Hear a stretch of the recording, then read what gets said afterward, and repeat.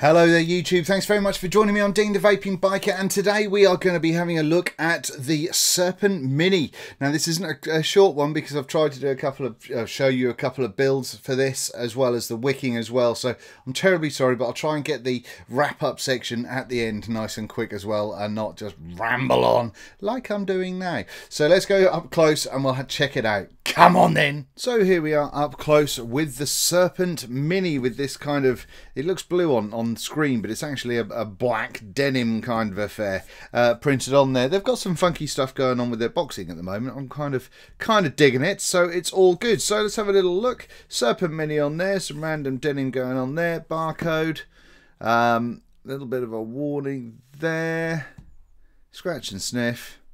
And that's it. That's all you've got to worry about, other than the stainless bit telling you what colour your Serpent Mini is. So poking this out, let's have a little look and see what we get. Mine came all crumpled, but you've got a pretty reasonable little how-to guide there, sort of a quick start guide if you like, telling you all of the bells and whistles and everything you need to be aware of when it comes to building your Serpent, which is pretty reasonable. One of these little t-shirts that don't fit Todd. We've got that as well, and let's have a little look see at the Serpent itself. Now I am going to bring up the exposure just a little bit, just to get a bit brighter. And here it is itself. Now you can see we've got the tank, which we'll come to in a second, and we have a spare glass just going on up here. Now we can take out this section here, and we get 3 bags. Now each one of these bags say comp wire, but each one of these bags has something different in it. So to show you what's going on here, this one has cotton. It looks just like a regular Japanese cotton. This one here, open that up, has some coils, 3, the most random number. It looks like it's kind of twisted 28 maybe. Looks a little bit too thin to be twisted 26, but yeah, something along those lines. Anyway, that's there. Don't know if it's N80 or Canthal. I've been making my own coils for this. I can't get them back in the bag, so that'll do. Right, and in this one we have a screw. Come out, you buggers.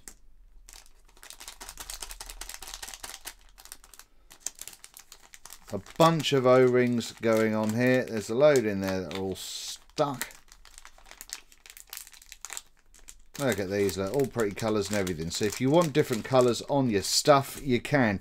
Now obviously, because you've got it in one of these bags, it makes it a little bit challenging if you lose these kind of tiny little grub screws, or there's a couple of the, or one of these little tiny little O-rings here. So that would be super easy to lose. So when you do open that, don't just open that over the top of your lounge carpet, because I think that could cause issues. You've got a normal Allen key there, morsely wounded, because in the with the thing, look, oh, it's supposed to come with one of them T-shaped ones. It didn't. I think they're really cool. Anyway, no, only playing. This is absolutely fine, and it's the normal set of spares that you would deal with. And what we might do is we might change the color of the O-rings on this tank as we look at it. So let's get into the tank, moving all rubbish and crap to one side. So this is the Mini itself, the Serpent Mini. There's absolutely no relevance to the kind of its bigger brother, the actual Serpent. I'm just getting that focus nice and sharp for us. I may not have done the best job cleaning this, but you'll have to put up with it. Yeah, it's not the there's nothing similar to the big Serpent at all. This is actually super easy to wick and a doddle to build on. However, it is a single coil sort of affair, although you could dual it if you were so inclined. Now let's just take this apart. We've got the drip tip, which has a funneled kind of vibe going on down the middle of that, so no juice. I don't know if you saw the Ideal Ohm show yesterday, but Rick was mentioning that he doesn't like it when juice kind of collects down the bottom there, because it does inevitably provide some sort of level of spit back, and that's absolutely correct. What they've done also here is they've kind of pressed this through with some kind of die or former or whatever, to push through into what looks like it could just been a plate of steel, because it actually is folded over. This is not hollow as such, but it's, you know, it's folded over onto itself, so you've not got just a big thick bit of metal drip tip getting all hot and scary. It's a lot thinner, which will allow it to disperse heat a lot quicker, and yeah, I mean, it's quite a comfortable little drip tip in your mouth as well, so I've actually quite enjoyed this one. Now then, when it comes to the tank itself, we can look at breaking it down, but first we've got the Serpent Mini in a laser engraving in the top there, and then underneath we've just got the Serpent Mini and the normal Wotofo stuff. So no extra good details going on there. It looks like a peak insulator in the bottom there, not entirely sure, I'll have to check that when we go up top, and it looks also as though we've got a gold plated 510. So taking this apart, when we unscrew just this top section here, this is the fill mechanism.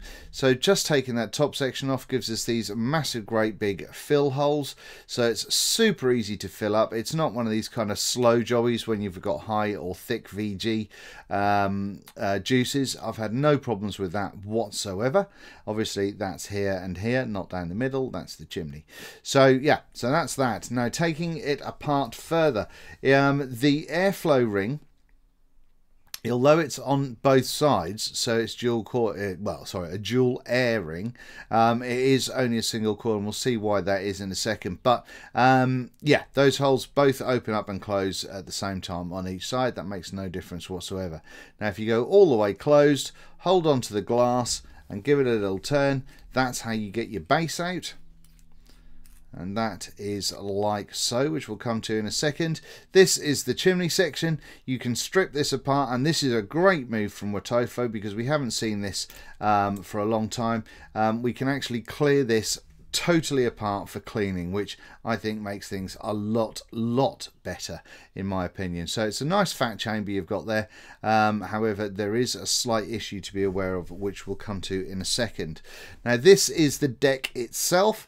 As you can see, those dual airflow holes will go up into that central portion there. That's a nice big thick fat air hole. I should have measured it prior to being on camera, but as we know, Dean isn't prepared. Let's have a little look-see at this. So that's coming out approximately 4.25 mil. Which is a nice big airflow, so having a 4 mil hole there is pretty good. Now because it's only a single, it still does give us a restricted hit, but or restricted draw rather, but it is pretty good. I've had no problems with that, but we can discuss that when we go up top. Now then, when we come to coiling, which we're going to do in a second, there's a couple of things to be aware of. Let me get a pointy thing. Now you've got your, this is your negative post here, because there's no, that's directly into the deck. There's no insulator there. The insulator is on this side because this is your positive post. Now we'll see that when we put wires in here, they have to go right. Well, you cut them kind of at the end of that section there. All right. Now it has to be super flush. Otherwise, I mean, you can see that this threading here, which is where the kind of the barrel of the chimney goes over, or the chamber, that is pretty much bang on with the deck itself. So you have to be incredibly flush, and this is my safety concern with this product itself, because whilst any kind of serious protrusion from here will not allow you to put this this chamber over the top of it, you could, in theory, have a small protrusion, misses, which would come out of the positive here and only slightly touch the inside of the chamber and cause a short. So that is something that I would be very, very aware of. Personally, I use very kind of flat clippers so I can get as close to it as I possibly can do. That for me helps me be a little bit more confident. But even then, especially if you're going to do things like Claptons, where you'll get a little bit of an extra bit of Clapton wire poking out the end sometimes, just be aware that that is something you have to take. You know, well, you just take. What was I going to take? You just have to watch out for. Right then, now the other thing. And these are the only kind of issues I've got, but I have to point them out because they are, you know, in my mind, quite serious ones. Now we've got the, we unscrew the clamp grub screws there. Oh, didn't turn off my volume on my phone. Look, who would have thought it? Right, that's better. So these are the grub screws. We undo these as normal, but they're coming out the sides instead of anywhere else. And on the initial pictures, I thought it was going to be some kind of clamping system, but it wasn't. It is just this grub screw that goes through. Now, while this is fine for thicker wire, what we've got here, and then let me see if I can get really up close on this for you. Okay, see how we get on with this. What we've got here is if I screw this this grub screw in a little bit, which is going to be from the other side, you knobhead. Right. If I screw that in, what we can see, if I can keep things together long enough to be able to do it, is, can you see there's a sort of a gap underneath that screw, or at least even where the thread is as well. And so that means, there you go, that's kind of a little bit of a better shot there. So that means if you're someone that uses particularly thin wire all the time, you're kind of 28 and 30 gauge, you're going to have potentially a bit of an issue making that stick, and we'll see what happens when we use larger wire in a minute. But yeah, that is a bit of a problem, and that is something that, you know, I think needs to be raised, because this being a single coiler is going to be something that a lot of people who enjoy to build that particular way will go for. Now then, we've got a couple of builds that I'm going to show you for here in a minute, and a couple of different ways of doing it. What we've got here though is the juice channels. What I do is, and we'll see, is my cotton just basically rests along the top here, and I've had no problems with that whatsoever. So I mean, it is stepped, so I imagine some people are going to say to take cotton down to that first step or something along those lines, but we'll see how I go about it in a second. But yeah, we'll have a look and see what we've got build wise to play with, and I will put one of those coloured O-rings in a bit, I think. Right, let's pop this on here, get us into focus. Dun, dun, dun, dun, dun. This is not gonna be as quick as I wanted. I really did think that this is going to be a pretty quick show today, or a pretty quick review today, but I don't think that's going to happen. Right, let's see if we can get this all really tight up. I think this is going to be about as good as we get it. Right, okay, so if you want your coils to fit in here super comfortably, what I've done is I've wrapped 3 different types of coils here. This is a 26 gauge. Now, if you wrap it counterclockwise, the legs will automatically fall in the right sort of situation for those clamps. So it allows you to not really have to dick around. The coils will come out from the bottom of the coil like so, and will automatically just fall in there. Now, this is a 26 gauge coil. Now, what I'm going to do is I'm just going to tighten these up just to see if there is any movement with 26 gauge. I think it's going to depend on how you get it clamped under the how's your father? Under the grub screw, to be honest with you. If you wanted to muck about and you wanted to sort of keep your thumb up a little bit so you can raise the wire to make sure it's under the screw, that's there. But you know, we just need to make sure that that is kind of, let's have a look. Now we can see already that whilst this grub screw is tight, if I what did I just do here? If I move this, if I move the coil, oh, you're not seeing it. If I move this coil about,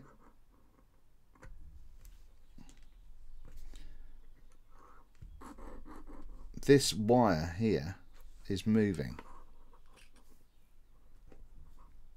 You see that? And that's because it's not clamped tightly underneath that that grub screw. Let's have a little look up close at this one. And focus. Okay, so was it that one or is it that one? There we go, it's this one. So we know now that if we move this leg around, we can see the coil moving. And this grub screw is done up tightly, but what's happened is that it's slipped. And this is 26 gauge, remember, this isn't kind of super mega thin stuff. It's slipped underneath the screw itself. So I know it's all shiny so it doesn't really help you, but because of that, it means that we have movement on the coil and a loose leg there. There you go, it's proper loose. I can actually move the whole thing. And that to me is a downfall, because you know, they should have used, in my opinion, larger diameter grub screws to be able to make full contact with thinner wire. So, and let's say this is 26 gauge, so it's not like it's kind of crazy, but you know, this one here, because I stuck my thumb under it, that has been that's made contact directly behind the grub screw, and so that is nice and solid. That's not going anywhere. But if you're just going to lay them in and be lazy about what you're doing, which is how I build most of the time, that's going to be an issue for you. Right, now then, let's go back to popping a couple of different quick builds in here so you can see what's what. Now we're going to get this back on. Anytime you're ready to find a thread. Good, Sam. Where is it? There it is. There it is. Right. Let's get this old coil out. Now, remember I said about winding it anti-clockwise. That means that it just falls in place. Now, not all of you can do that, and if you do wind it clockwise, then that isn't the end of the world. To be honest, most of mine are clockwise, so if your screwdriver or coil master is in your left hand, I will wrap over the top with the right hand, you know, so it'll go over. Now, if you're doing this to try and fit in here properly, then you would go under rather than over, if that makes sense. Now, this one is one that I did where I wrapped it the other way, and that means that it sits like so, which doesn't fit into the holes or the clamps provided. And so if you were to do that, then obviously you're gonna move things out quite a lot. Now, the way I will go about doing this is, where we've got those two legs coming off at the same plane down the bottom there, is, if I just take this over, I'm using the coil master just for extra speed at the moment.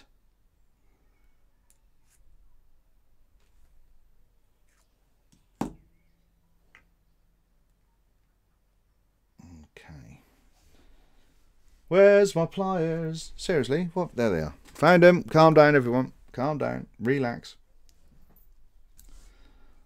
Okay, so I've got them both coming out on the same plane. I'm doing a really bad job of this today, aren't I? I'm terribly sorry, everyone. So now I've got them both coming off in a similar sort of angle, and what I'm going to do is I'm just going to use my pliers, and I'm going to bend that up like so. And this one is going to be exactly the same, bent up like so. So now we've got a little elbow in the coil, and now when that goes onto the deck, that fits in there fine and dandy. So you know, if you do wrap it the wrong way, then it's not the end of the world. The only thing you do need to be aware of is that once you're in there, once you've clamped it down, you've got wires directly coming from the bottom. Well, you need to be aware of this the other way as well. So once you're in there, you do need to raise it up. Now, this is 22 gauge that I'm using here just because it was easy to see on camera. So we're nice and easily clamped on there, but we are also touching the chimney. So you're going to get your screwdriver or whatever it is and work it so we're up and away from the thing. And because we bent those elbows into the sides of it, it kind of makes a nice looking little coil, in as much as it comes directly down off the coil and straight into the clamp. So that's just a way of doing your winding. If you're a righty, if you're a lefty, I imagine that a lot of your coils will be lefties anyway. Now then, what I'm going to use today, oh, we're just about there. We're just about there, people. We are just about there. Is I have just wrapped up a Clapton where I've used dual 26 gauge N80 for the core and 36 gauge for the outside, for the Clapton aspect of it. So we're going to wang this in here like so. Tighten this bad boy down.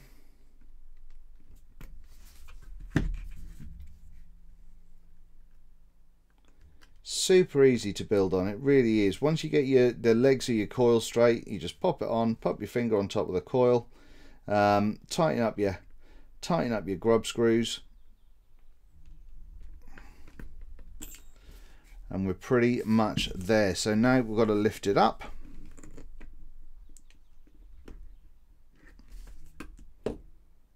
Like so. So we're off the deck. Try and centralize that a little bit more. Now, interestingly, even with a dual core, it's gone directly underneath the grub screw here. You can't see that very well, but it's gone directly underneath the grub screw, and so even that's not making the best contact. It's not moving things around, but it's yeah, it's not absolutely ideal, to be honest with you. So I'm just going to make sure that that is super snug. As soon as I can get my bloody Allen key in the hole. In you go. In you go. Yeah, that is as tight as that's going to go. And that is as tight as that's going to go. So we'll just get this nice and centered. Wrap nice and tight. Like so. So that's in. Now we want to trim these sides off, and like I say, we'd have to get super close to the side of the build deck there. Now if you do go, as I mentioned earlier on, if you do go a little bit over that, then the chamber won't go over the top of the build deck. But now this is what I was on about before. Now can we see that? Can we see that? Let me see if I can. Okay, so you can see here now that there is a little bit of wire. Oh, it's just broken off because of the Clapton. So now I actually have a small amount of wire just poking out the side there. It's tiny. I don't know if you can see that under the camera, but it is kind of there. It looks almost like a hair. Now that obviously is coming directly from the positive. So we don't want that in the equation at all. So just make sure that you have nothing coming out of the sides. Now even then, I'm not convinced that this barrel is going to go over, because this is sticking out just a hint. So what we can do is we can get the barrel, and sure enough, that's not going to happen. Now let me kind of see if we can get this really focused up for you. So it's that little section there that's poking out that is stopping there's a hair in there, there's an actual hair that is stopping the barrel going over, which is absolutely tiny. Can you see that there? Oh, bit of muck on my nail. It's just on this side just here, and so yeah, this is where we have to really kind of try and get as close as possible with a decent pair of snips to get rid of it. And I just think that this is unnecessary fucking around, to be honest with you. I really do. Now, one of the things that I will also do is get a flat-headed screwdriver and just push that in, just to make sure that there is nothing going to be showing to upset your day. No, excuse me. Hopefully we're good to go now. No, we've got a little bit on this side, and honestly you can hardly see it. See that on this side here? That is just, how do you trim it back that tight? It's so much of a pain in the dick, it really is. And this is the issue, the only issue I have. Now, some people have said, can you do the wire twisting to get it off to come to break directly off at the grub screw? Well, yes, if you've got a decent enough contact, sure you can. But if you haven't, then no, you can't. All right, now then. There's a little bit going on there. Give it a little press with the old screwdriver. Like so. A little bit more again on that side. And now we should be fine and dandy. Yep, nothing touching there at all. Right. So, there we go. Let's have a little look at this. 0.35 on here at the moment.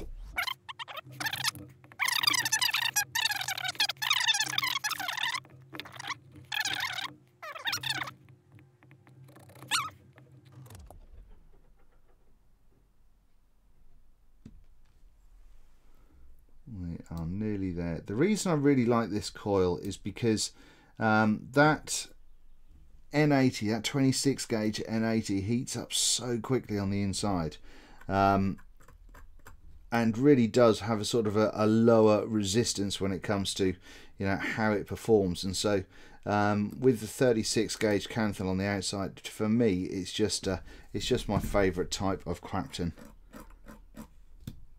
for a nice warm vape.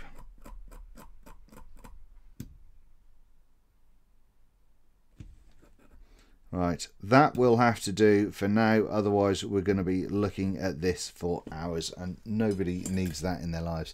So there we go, that's a fairly tightly wound little Clapton on there, plenty of space on the deck when it comes to clearance for the wires going under over the top of the chimney. What I'm going to use, what shall I use? I'm out of my favourite cotton, which is mortifying, at least I think I am. Let me just check. Oh, dropping things again. Has this been a long enough review for you yet? Has it? Found some cotton. Calm yourselves. Calm yourselves down.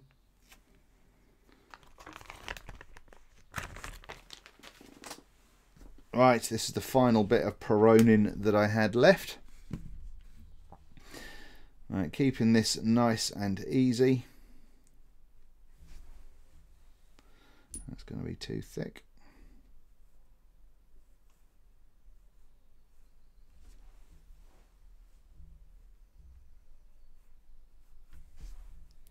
Moving that away like so.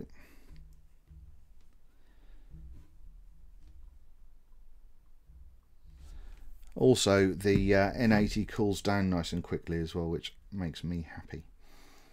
Okay, so we don't want to compress the cotton too much, although we do need to be able to get it through the coil itself, obviously.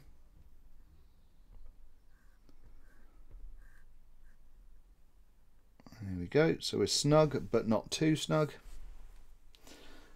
Scissors.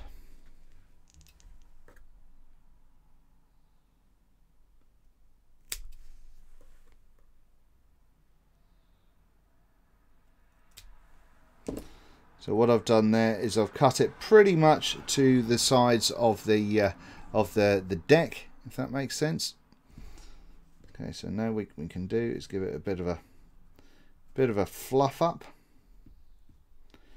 Now I do this kind of butterfly wing kind of shape purely because I will then tend to cut the tops off, because I've used a 3mm ID on the coil here. That does give you quite a lot of cotton. So there, I've just taken those top ends off there like so. keeping things nice and simple. Now, what juice am I going to put in here today? Let's have some DB Liquids, Them Apples. I'm going to stick this on here first, primarily because it helps when you're sticking the wicks down, or getting the wicks to stay where you want them to go. And it doesn't really impede too much if you need to cut them back at all. Just makes things a little bit messy.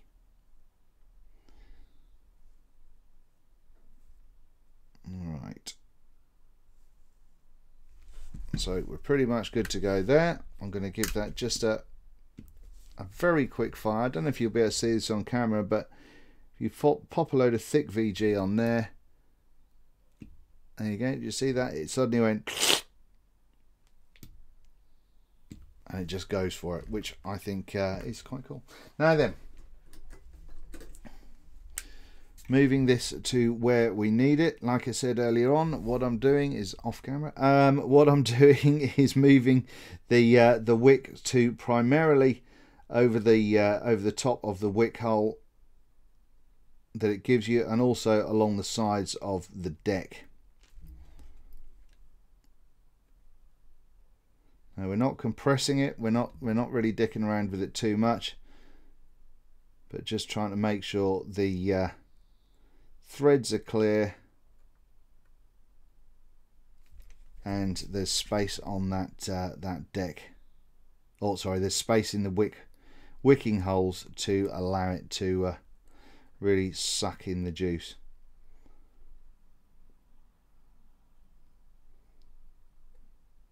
Which I think is going to be pretty much like that, more or less. So just a little bit more to play with on this side, just to flatten that down a bit. And if it's too bushy, if it's too wild and free, if it's like a magazine from the 70s, then all you need to do is just get the old scissors out and give it a trim, said the vicar to the where's your father? Right. So more or less that'll do for the time being. Now, let's have a little look about these O-rings, shall we? Let's see about taking these out to change the colours. So we've got this one here. Probably should have done this before I put the coil in, to be honest with you. Take that one out. What colour should we do? Black. Can't go wrong with black, can you? We've got two different O-rings by the looks of it. One bigger, one smaller.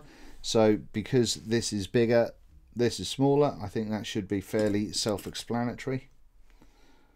It should be anyway. Go on, you bugger. I've got juice on my fingers now. Alright, so seat that little bad boy in there.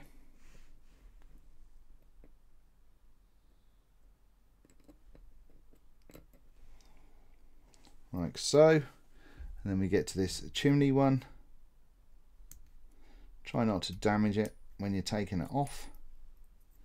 You may want to use it again. It's not a condom. You can use it more than once. Right. Let's see about putting it on from the top. There we go. And we're on. Good to go. A little bit of blackness happening. So we'll pop the glass over the top of here. Try and make sure that the glass is seated properly before you try and screw it on. I understand Richard Ing broke his glass because it wasn't quite straight. So you want a fairly even gap all the way around your chimney once you do that. And then what we're going to do is screw that on there. If we can find the threads. I have found that the threads on the on this are a little bit on the janky side, which is, you know, it's a bit of a shame, but there you go. But obviously, if you weren't too fastidious about your wicking, then just by screwing that on, the chamber has now kind of potentially upset the wick a little bit. So if it does leak afterwards, then it just means that you might have to go back in and have a little play with your wicking. So what I'm going to do now is just fill this up to the top. I know this is a top view for you guys, which isn't very clever. I do apologise for that. Leave a little air bubble going on. Of got the air closed off on the base as well, by the way.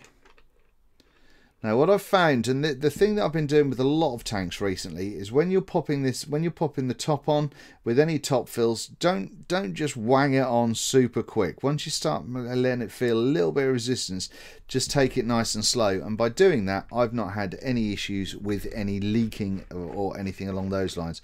Although you watch now, I'll do it and I'll open this and it'll go horribly wrong. No, we're not leaking out of anywhere. Look at that, look. Whee, happy days. So we pop the old drippy tipo back on, that little screw in so it sits properly, and there we go. That is the Serpent Mini. So that was the long, kind of drawn out way of doing things, but I hope there was some value in there to someone somewhere. And that's it. Let's go up top and we'll have a little vape. Right then everyone, so that was the up close. Like I say, it was much longer than I anticipated, so I'll see if I can fast forward through any bits and bobs during that if I was fannying around too much. But yeah, that is the this bad boy right here. Excuse me. So now the cons on this come from the way you trim your wire next to the sort of the post, if you like, because I think that there is an issue there with no insulation, or with such a tight tolerance between that and the chamber, or the kind of the inner barrel at the bottom of the chimney. I think that does provide us with a bit of an issue. But as long as you're careful about it, it's absolutely fine. Now, let's have a little vape. It looks cool with the black O-rings on. I think that looks quite groovy.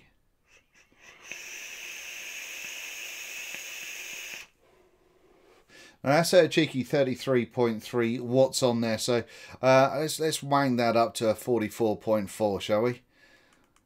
There we go, 44.4. And with the way I've wicked this today, I've not had any problems at all, because you've got those juice channels that come up and the wick's just sitting on top. Then it'll just suck away whatever it needs. That's how I found it anyway, as long as you don't go ridiculous. You're not going to put 200 watts through it. You don't have the air. So, you know, it's going to do what it can do.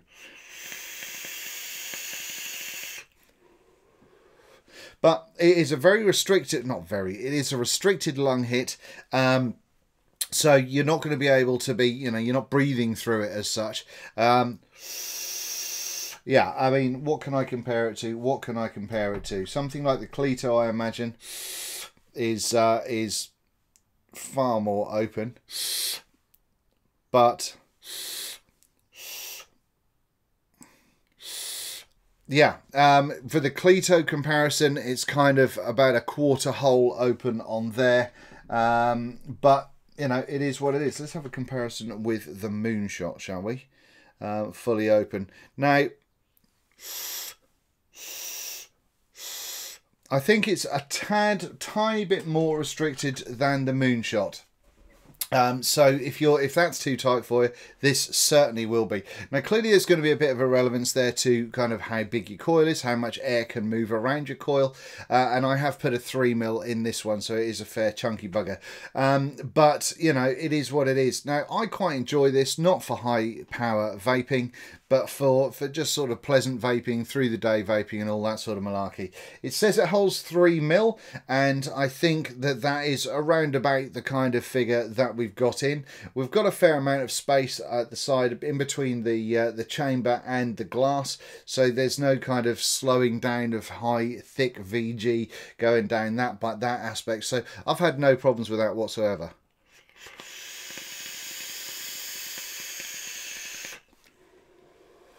The flavour I think is good. As we know, I'm not a massive flavour chaser because I'm horrific, but I found that the flavour is pretty good with this. I was a bit concerned when I started using this. I was using one juice in particular, and it was kind of giving me a bit of a strange flavour going on. But in further kind of look, it turns out it was the juice. But yeah. I'm okay with this. I think it's a decent little tank. It's not going to last. You're not going to be putting high wattage through it, so you're not going to have a requirement for massive air. And the reason you're not going to is because you're going to be filling up like a mofo.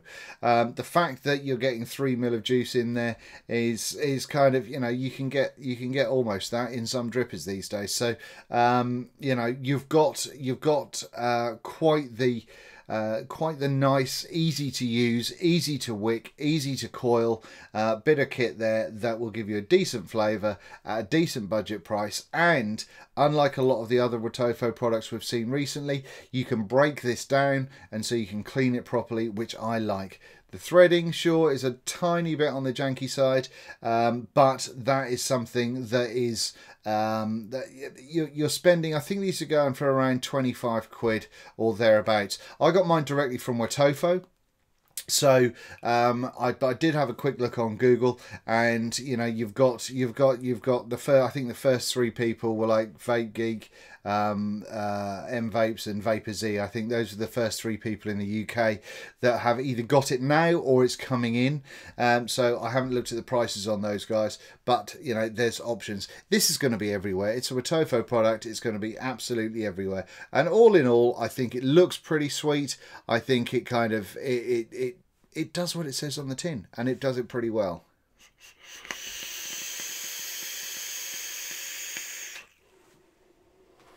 Oh, that was a bit excessive.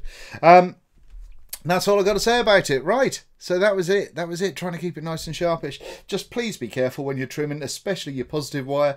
The chamber itself won't let it go down if there's too much of a kind of protrusion of wire at the end of that clamp. But, you know, just bear that in mind when you're doing it. If you've got a little flat screwdriver, you can just push your wire kind of properly back towards the grub screw like I did. Then that can kind of just give you a certain level of peace of mind as well. But otherwise, it's top filling, it's little, it's dinky, it looks cute, it tastes good, everyone's a winner, and it's cheap. Thanks very much for watching. I've been Dean the Vaping Biker. This has been the Wotofo Serpent Mini. That has nothing to do with the Wotofo Serpent, but it's a cracking little atomizer. And that's all I've got to say. Thank you very much for watching. Hit subscribe, check out my other videos, let me know what you think. And if you have one of these, let me know how your experience has been as well. Thank you very much, and I'll see you on the next one. Have it large!